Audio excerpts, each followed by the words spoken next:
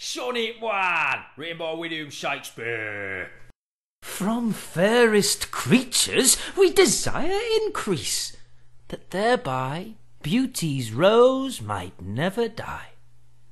But as the riper should by time decease, his tender heir might bear his memory.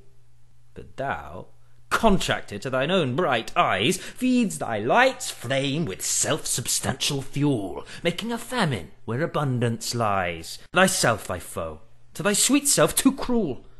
Thou that art now the world's fresh ornament, and only herald to the gaudy spring, within thine own bud buryest thy content, and, tender churl, makes waste in niggarding.